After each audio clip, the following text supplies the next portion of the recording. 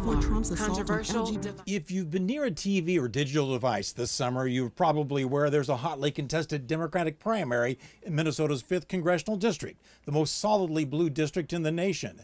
There are 5 names on the Democratic section of the ballot, but all the attention now is on the incumbent, Ilhan Omar, and the man looking to unseat her, Anton Melton-Meaux.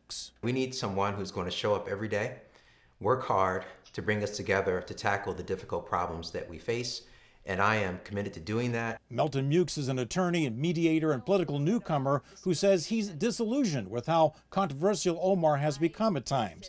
In fact, some of the anti-Omar ads are paid for by pro-Israel groups upset with Omar's criticism of the pro-Israeli lobby group in Congress. These individuals have given to Republicans as well as Democrats.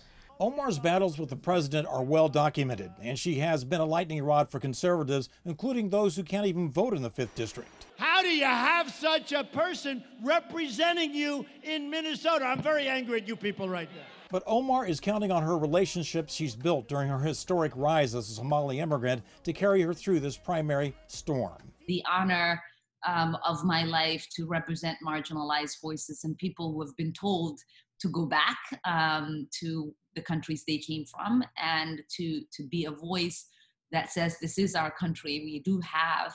In the absence of independent polling, it's hard to know exactly who's ahead in the race right now, but the forecast here in the 5th District between now and August 11th, a lot more oversized, glossy pieces of mail. For KARE 11 News, I'm John Croman. Well, today, Governor Tim Walz and Lieutenant Governor Peggy Flanagan weighed in on the 5th District race, giving their endorsements to the incumbent, Ilhan Omar.